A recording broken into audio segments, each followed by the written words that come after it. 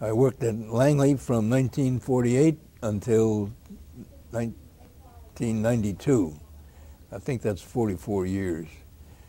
My major areas of research while working there were lift, drag, stability, missile configuration development, a major four-stage launch vehicle development called the Scout, structural design criteria development, and aircraft operating systems. I came in 1948, but after serving 5 years in the Royal Air Force, and I came back to Brooklyn, where I was raised, and completed my education. I graduated in aeronautical engine. I got a degree in mechanical engineering with an aeronautical option. And because of my wartime experience as a pilot, I thought I might be interested in flight testing, becoming a flight test pilot. And I thought with a degree and some flying experience that I could get a job as a flight test pilot. But I didn't have enough money to get to California, where all the action was. So I accepted a job at Langley Research Center of the NACA, came down here on my motorcycle with about 50 bucks in my pocket, and was very fortunate to be assigned to a division there called the Pilotless Aircraft Research Division, which was engaged in using rockets to explore the transonic region that was not available for testing in wind tunnels. Wind tunnels at about Mach number 0.8 choked and stayed choked until about Mach number 1.2. After that, supersonic wind tunnels could be used, but in that transonic area, there was no other source of information, so we were using rocket models to fly into that range and make measurements of basic aerodynamic parameters, such as lift, drag, stability, fundamental quantities relative to different airfoil shapes. In addition, we could take and put a flight test, a model of a real airplane on the head of a rocket or and launch it with instrumentation to measure its drag and lift and stability and other properties. Initially, the flight test range was low subsonic or high subsonic, 0.8 to 0.9 up to Mach number 1. And as we built bigger models and faster models, we had to take and increase the number of stages from 1 stage to 2 stages, and then 3, 4, and eventually 5 stage. Of course, with each additional stage, it increased the complexity, and it increased the range over which these airplane things flew, and the range over which instrumentation had to be gathered. And over a 10-year period, that we had advanced from Mach number 0.8 to Mach 15. And at that point, Mach 15 was like a speed record of sort. It was a speed record for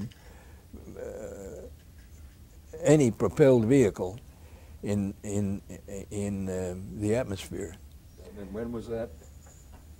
What year was that?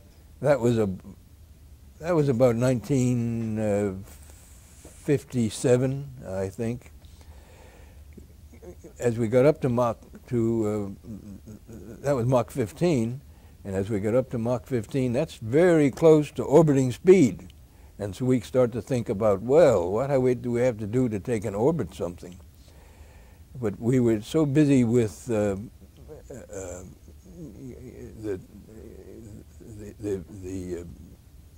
measuring heat transfer was the principal concern at that speed, because aerodynamic heating would dominate the use of any vehicle in space. And we were doing some basic research on heat transfer, and we didn't have much time to think about going into orbit, but we couldn't help but think about it. In the meanwhile, in 1958, I think it was, the Russians orbited Sputnik, and that changed the whole ball game. So at that point, the group that in PARD that I worked with got involved with designing and constructing a 4-stage rocket, solid rocket booster that could orbit a 300-pound payload at 300 miles orbit, 300 miles above the Earth. And that development was a hectic development over a period of 3 years. From scratch, we designed it, bought the pieces, put it together, tested it, made it work, and it eventually became a successful program after a number of failures in the early stages. I think the total, after about 8 or 12 launches, we turned the construction and launching of the Scout vehicle over to a contractor, Chan's bought. What kind of fuel were these rockets using? They used solid rocket propellant fuel, which is in which you have a fuel embedded in an oxygen-carrying particles in the case. And in the case of the Scout, that was like the first stage was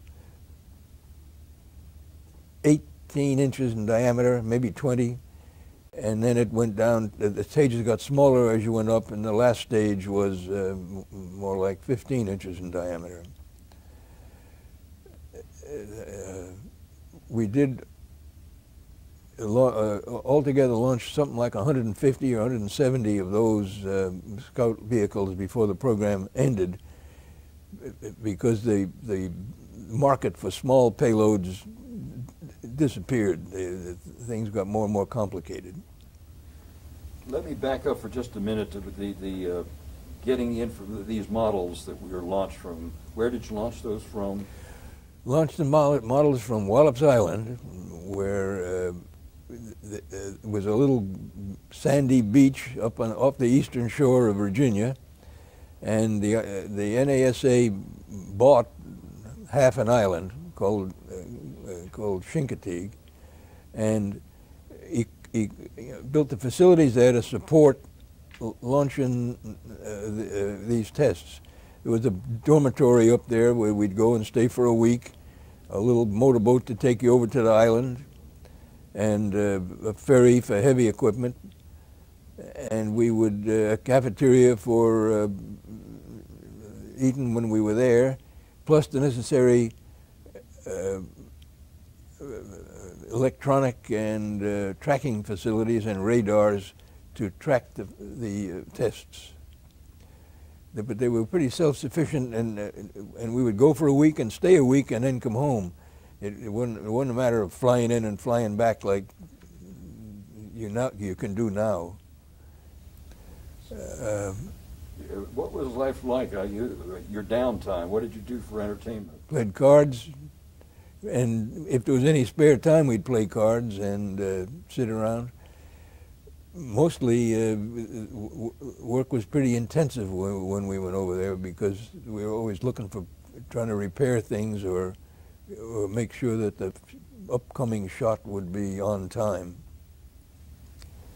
And to get the information back that you needed on lift, drag, these other forces that you were talking about, How did you get that information?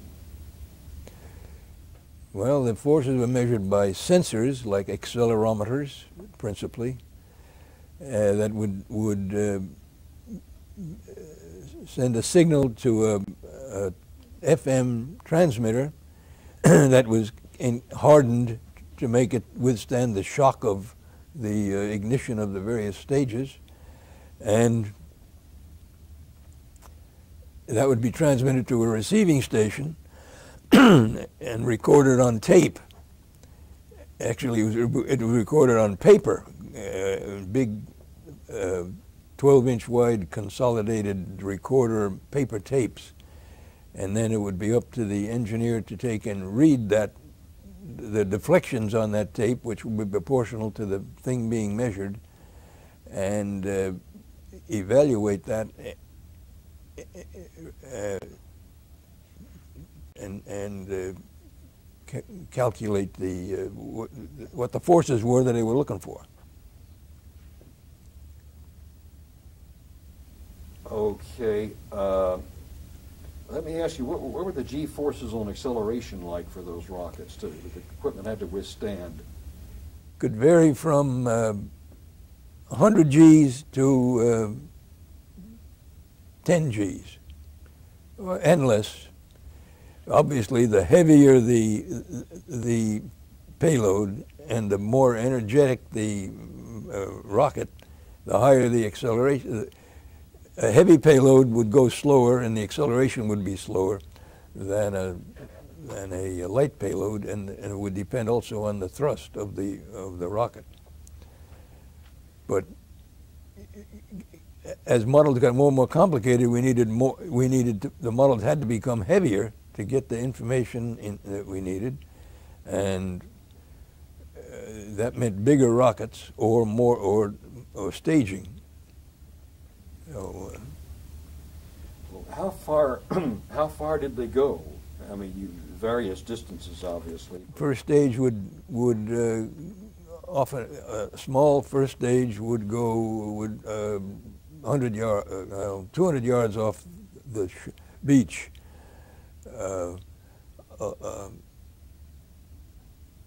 Upper stages would go 20 miles off the shore. And in the case of the 5-stage rocket that I mentioned, that would go thousands of miles. Did you have to let anybody know? In other words, ships at sea and aircraft and so forth? Within 10 miles or 20 miles of the shoreline, we were required to scan for shipping and make sure that the shipping was not endangered before we could launch. That was a constraint on launch that was imposed by the Coast Guard, and we honored it. But past that, the chance of hitting a ship was so remote that nobody worried about it. And so, same with aircraft. Oh yes, aircraft were also scanned by radar to make sure that there were none in the vicinity. You talked a little bit about some really memorable, important tests which were carried out with that system, and resulted in the development of, as I understand it, the application of the area rule to aircraft. I think one of them was B-58 models that you were testing. Can you talk about that? Well, the B-58 was designed by Convair, and it was a revolutionary bomber that initially had a platform that with a bomb or a nacelle underneath it that would be released at the target, and the released bomb would fly hundreds of miles to the target.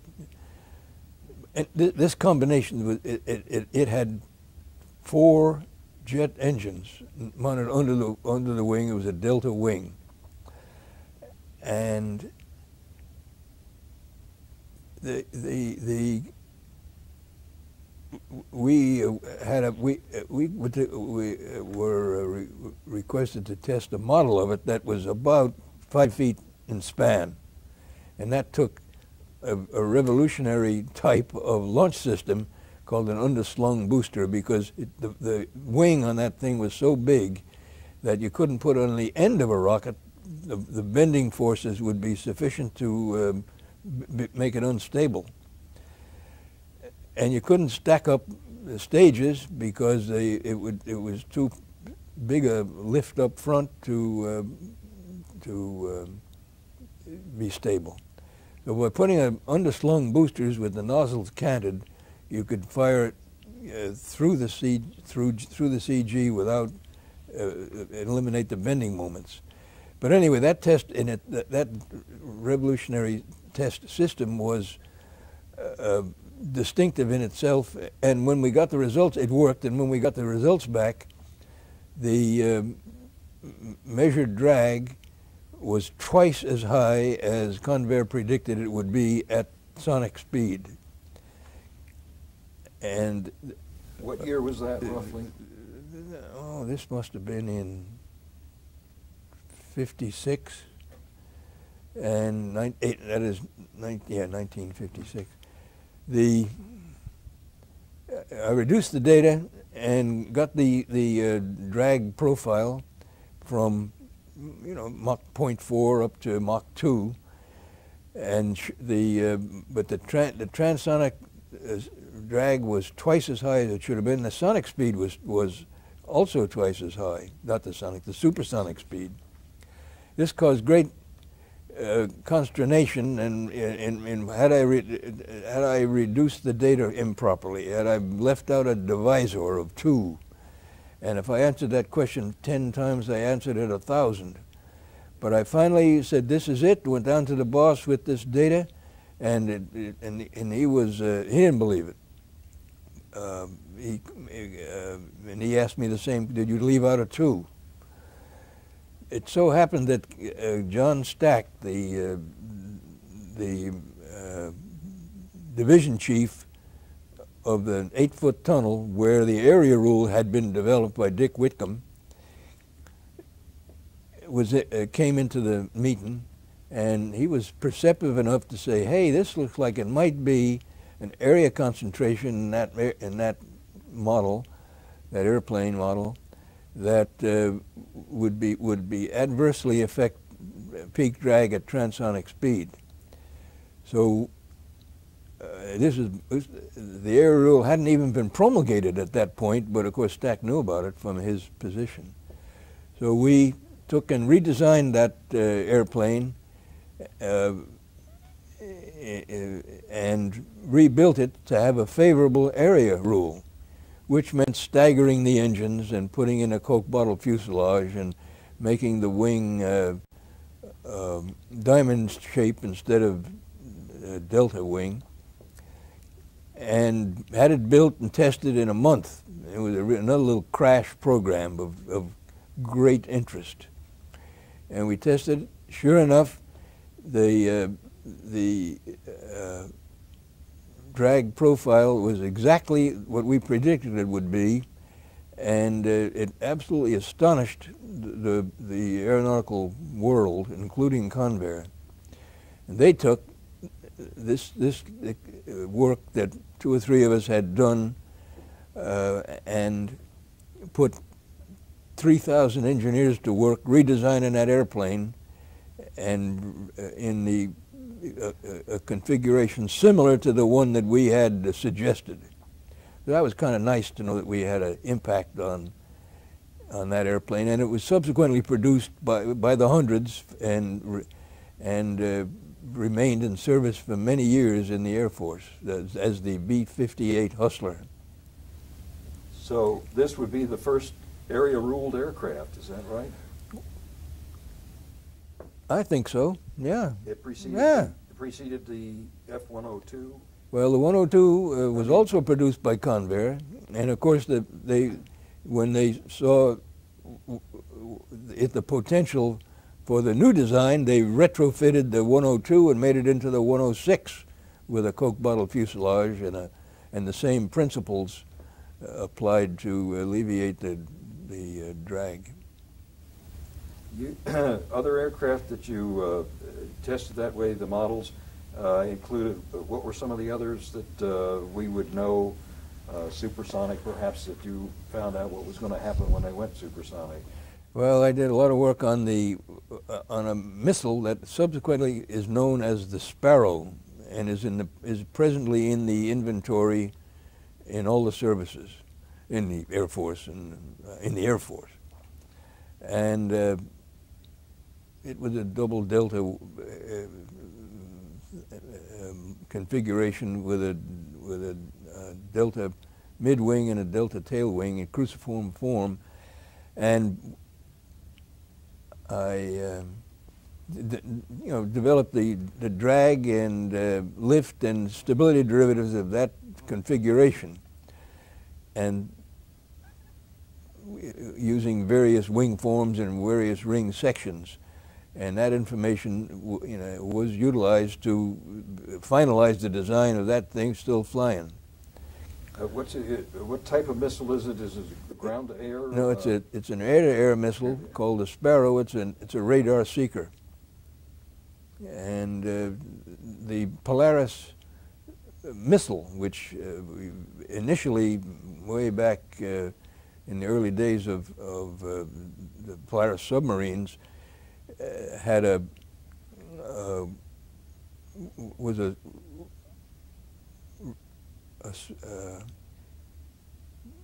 was a small missile that carried an atomic weapon, and it was very important. The nose shape of that was very important, because if it was pointed, it would come in faster than was desired. If it was blunt, flat, it would come in slower and could be attacked or shot down.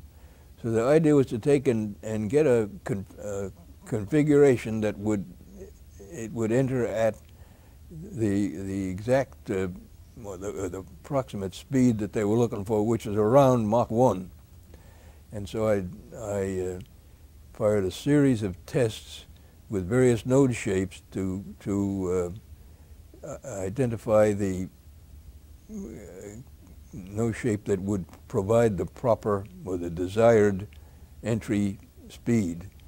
And that found its way into the Polaris for years, until that missile was retired, and they're now got much more advanced atomic weapons on submarines.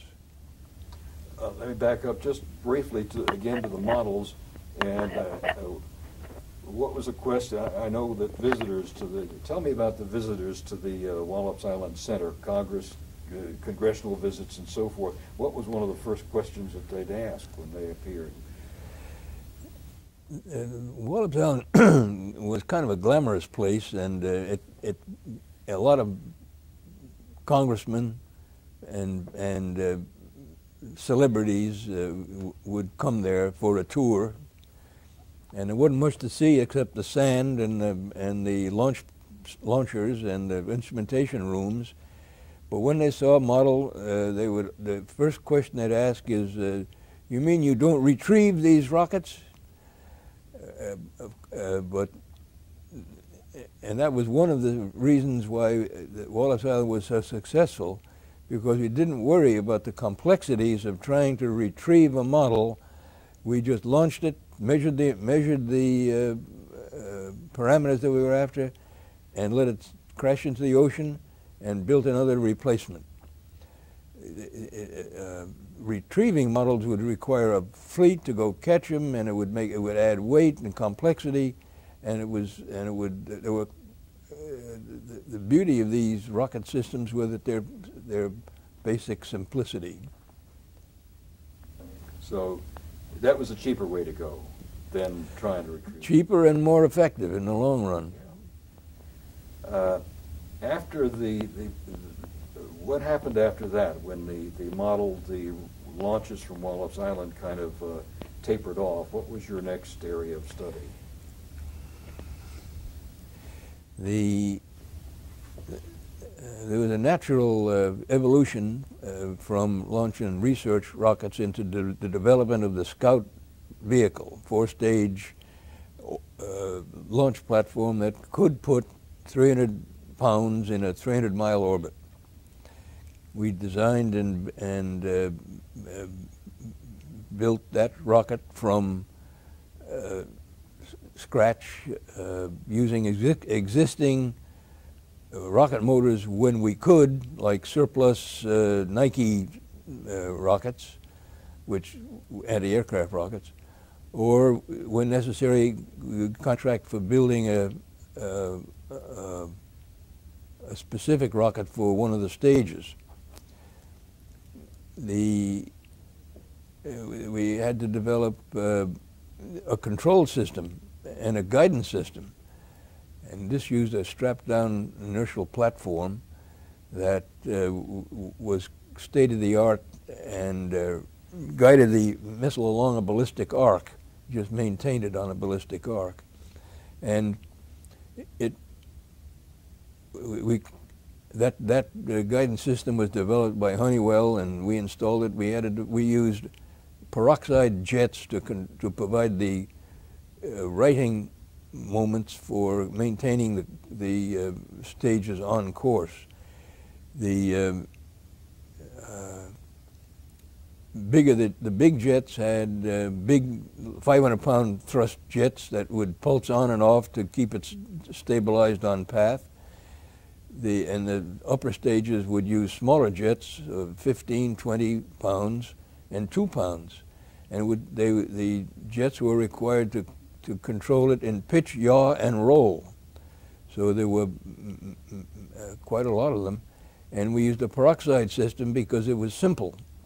You take pure peroxide and run it over a silver screen, and it immediately decomposes into steam and oxygen, I guess, with water, or steam and oxygen, and provides thrust to provide a corrective moment. It was a pretty crude system, but it worked.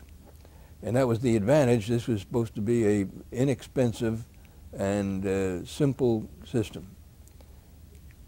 And for its time, it was inexpensive and simple, but it got the advance of technology kind of caused it to become obsolete in a matter of 20 years. But over that 20-year period, we flew 170 or so of those configurations, that configuration. It sounds like the vehicle would not follow a ballistic trajectory on its own, that if you didn't have these corrections, that it would follow some other path. Is that correct? Oh, yeah. Okay. See, as you fired these stages, you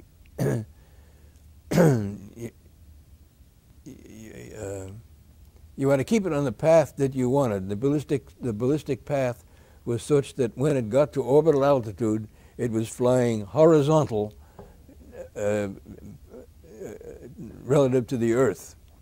If the ballistic path had deviated, then it would not be flying horizontal. It would be flying pitch down or pitch up, and the orbit would be eccentric or wouldn't be achieved at all. So it was pretty important to maintain the path that we desired at the insertion point. Would this have a relationship to the guidance systems of the missiles, the intercontinental ballistic missiles? Similar equipment, or? No, they don't use it. They didn't use a strapped-down inertial guidance system. They use pure inertial guidance systems that are very, very sophisticated. That use gyros and accelerometers to maintain a very, very precise path. Any path. It wouldn't have to be a ballistic path. You talked about studies of heating on, for example, the development of the blunt nose on a re-entry missile, presumably. Talk about that a little bit. Why the blunt nose? As speeds increased, the heating phenomenon became a pacing technology. Because, well, just take the Concorde that flies at Mach 2 at 50,000 feet. The temperature on the skin, on the nose of the Concorde, is 350 degrees. So you can imagine, and the heat goes up as the square of the speed. So as you go faster and faster, the temperatures you've got to deal with become a problem, because aluminum melts at 600 degrees, and you got to provide protection for material. You can use titanium, which is good for a couple thousand degrees, or you can use carbon or plastics or ablation materials that will radiate heat. But back then we didn't know about all those fancy techniques that are now routine. We had to explore the basic principles of heat transfer on simple models to establish the validity of the theory. And we spent some time shooting models at high speeds to do that. And that Mach 15 model that I mentioned was indeed a heat transfer experiment that had a three-faceted nose cone with different surfaces in order to measure the effect of three different parameters on heating at that speed range. And that was a useful experiment that tied down a theoretical development that a guy named H. Julian Allen had come up with. And he predicted that heating would be proportional to the radius of curvature of the nose, and it turned out to be validated by our experiments. So compare a pointed nose to a rounded nose for a re-entry vehicle.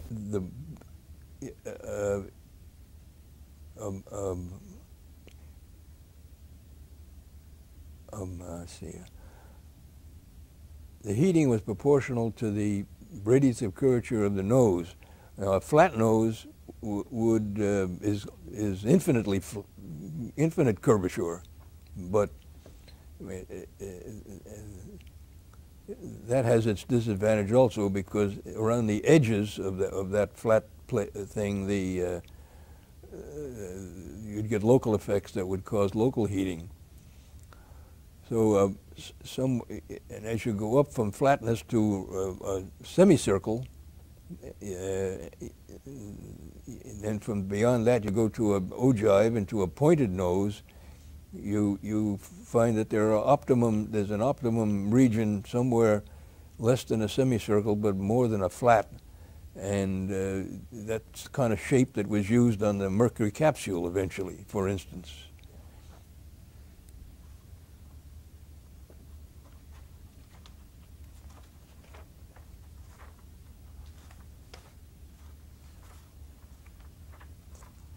And you worked at one point on the Viking program, is that correct? After I was on the Scout program, I was the operations manager and the launch director for conducting the launch of these rockets. And after we got that nailed down and turned the operation over to the contractor, I stayed around for a year or so to set that up. And then I got moved to the Viking project, which was in the exploratory stage at that time. And the Viking project was a project to land 2 spacecraft on Mars. And it started off as a grandiose project that would use the Saturn V, and that's the rocket that launched the Apollo. you would use 2 Saturn V's to launch one each for each of those 2 missiles to Mars. That was extravagantly expensive. It soon became realistic that you couldn't do it that way. So we had to scale down the scope of the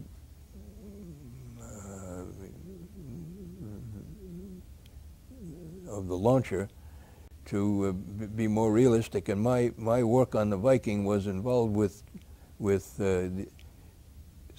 scaling it down to make it to be realistic. And I was on Viking for maybe 3 or 4 years, and stabilized the configuration, and then I got transferred to. Then the Viking project proceeded then without me to its successful conclusion over the next several years, and they did indeed launch landed the 2 orbiters on Mars, and there's with complete success. But I was not involved with the latter stages of the operation, just the early planning and evolution of the original, of the new design. After that, I got transferred to a space vehicle design criteria program. That lasted about, I don't know, 5 or 6, 7 years, where we took and tried to prepare monographs that would define the design criteria for all aspects of space design: heating,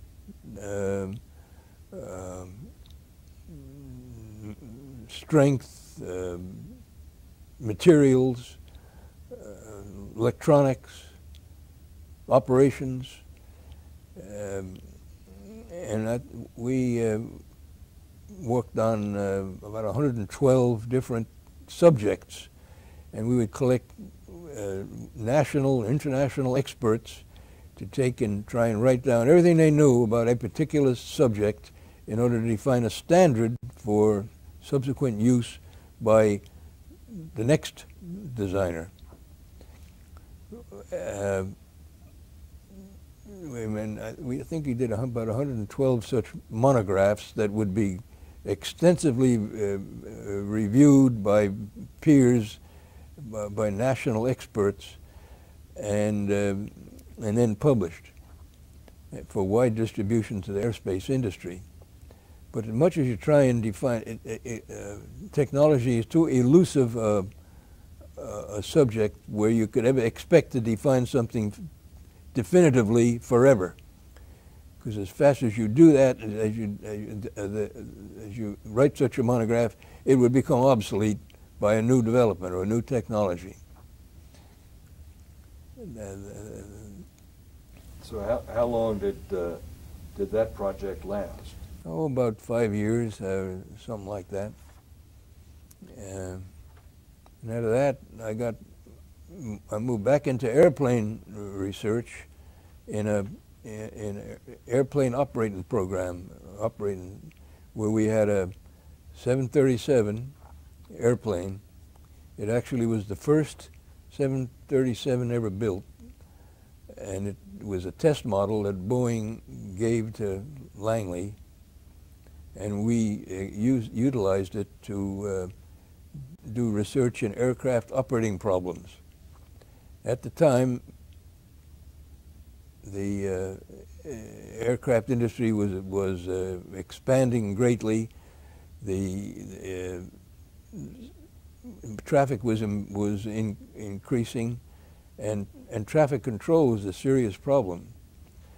So one of the things we pioneered in that airplane was the use of an all-glass cockpit, in which you use a CRT tube to display information instead of the traditional electromechanical dials in an airplane. What kind of tubes were those? The CRT, what is that? Cathode ray tube, which is a little television tube, and you could put a lot of information on that in a format that would be very easy to understand and natural to interpret. Instead of having dials all over the airplane, you could put a lot of information related on one CRT. We took and built to further that activity, we built a second cockpit in the back of the airplane. And in that cockpit, we put an array of cathode ray tubes to display navigation parameters, flight control parameters, and engine parameters. And we had a set for the pilot, a set for the co-pilot, and in the middle a set of engine parameters for that they both could look at. And this was really a revolutionary application of technology to try and make the cockpit flying job easier. But pilots in general resisted even thinking about it. They didn't need any. They're doing fine with what we got. Don't bother me with improvements, was their attitude. But we were able to do a lot more with that display than just simply provide a good flight control. We were developing this country was involved in a program to improve traffic flow around airports. And to use that, they developed a thing called the microwave landing system, MLS, that provided a spatial positioning on the entry portion of the runway, so that you instead of flying down a single narrow ILS beam, which is the standard approach system for blind weather, you could fly a curved path in the MLS field. And that meant you could put more aircraft into the runway because you wouldn't have to line them up in one behind the other.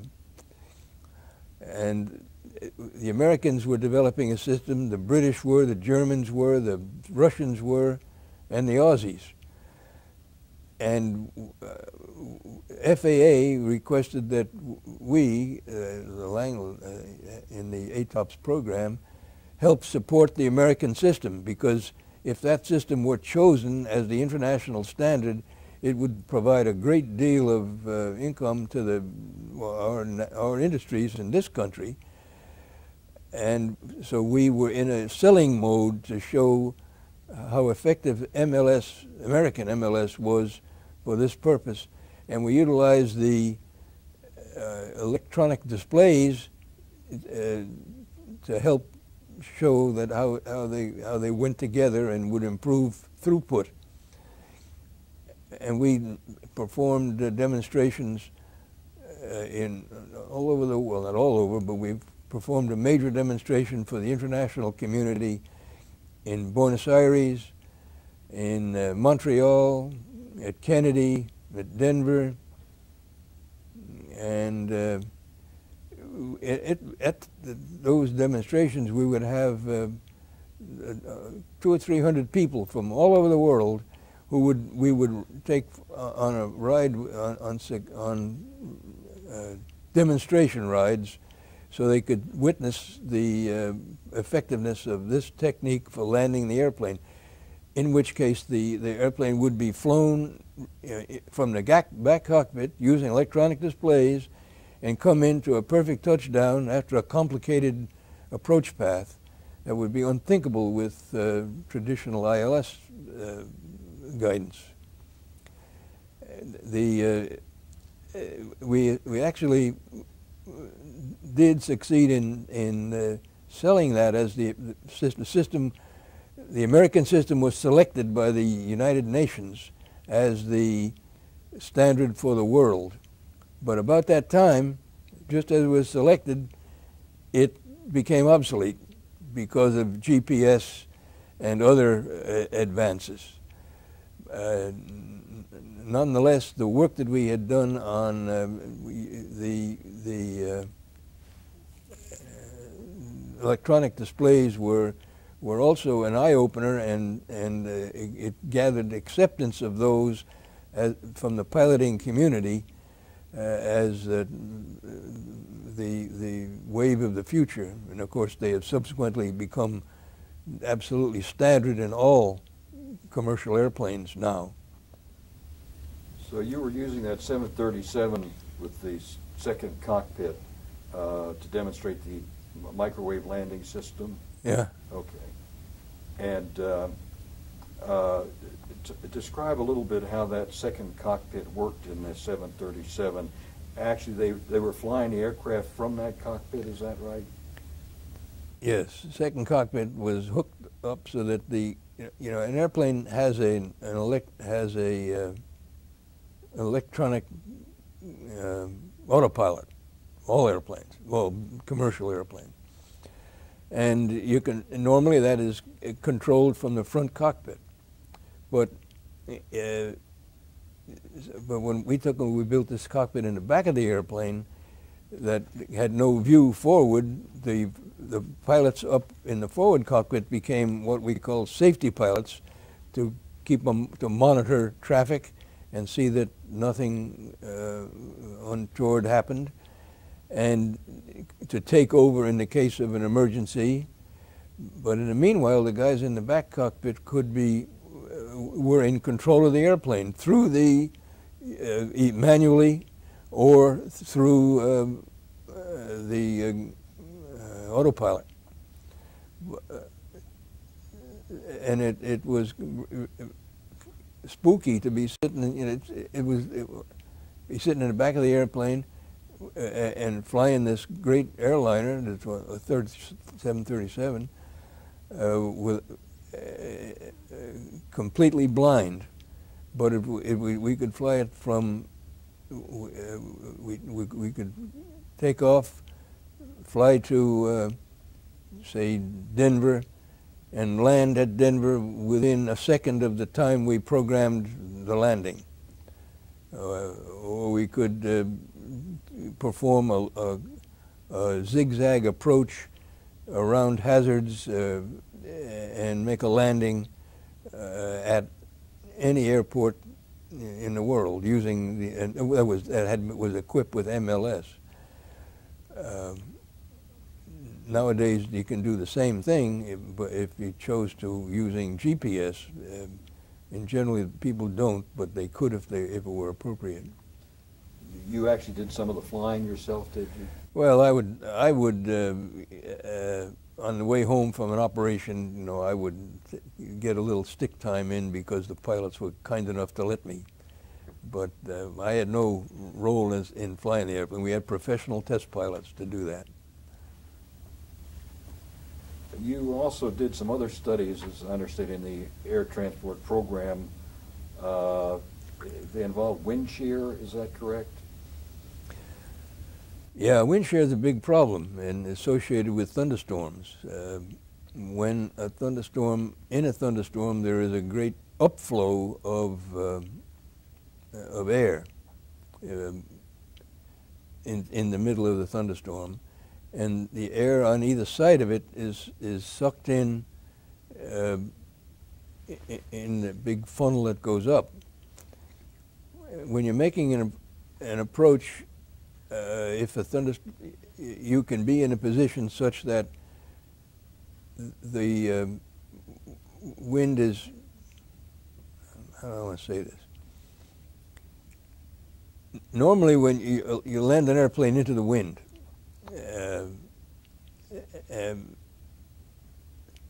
you don't,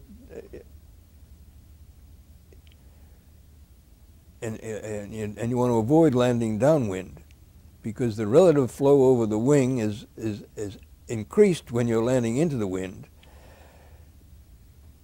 If you are landing with wind downwind, the airflow over the wing diminishes and you lose lift, and it becomes you lose and lose flying speed. And that's what happens in a in a wind shear. The wind changes direction on the approach from blowing at you to blowing with you. And when that happens, you lose lift, and if it happens quickly enough, your pilot can't recover. And there have been a number of accidents in which that was the cause of a crash. So we were able to take and develop a technique by using radar, forward-looking radar and forward-looking infrared, that would measure the speed of the aerosol particles in the air ahead of the airplane, measure those 2 or 3 miles ahead of the airplane, display them on the electronic display to so the pilot would know, would have an indication of a change in the wind speed sufficiently ahead to make a correction or go round. And what are aerosols? Little particles in the air, little Dust? dust. Dust could be, okay. Moisture? Any water? Moisture. And you conducted some demonstrations of that. We conducted a demonstration at Denver a number of times, in which we would go out and look for thunderstorms. Because there is at Denver in the summer, there are a high incidence of thunderstorms, and so we went where the thunderstorms were and tried to fly the airplane, not land it, but just fly it into the thunderstorms to see if we could measure the wind speed ahead of the airplane, and if we could, so that we could display it and take corrective actions.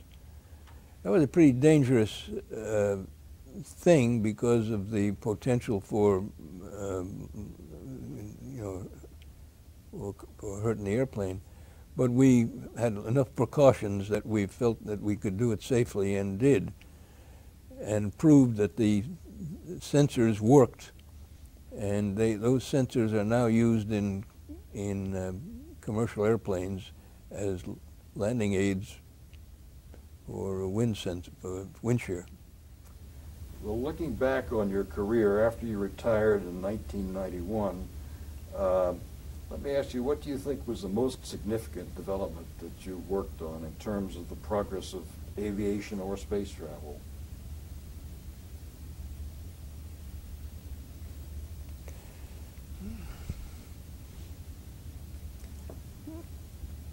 I had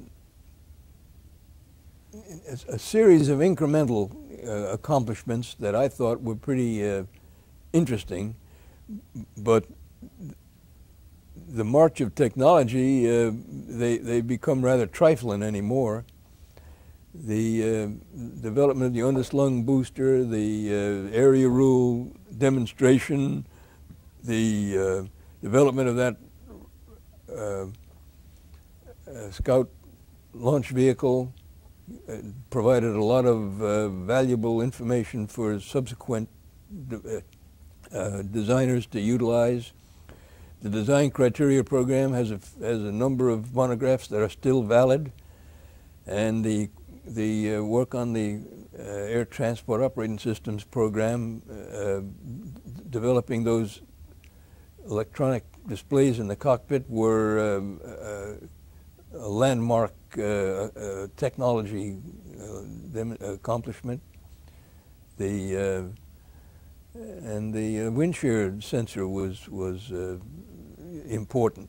So there's a lot of little important things that I contributed to that were fun to develop, and I'm pleased to see that they're working still. How about the most frustrating project or projects?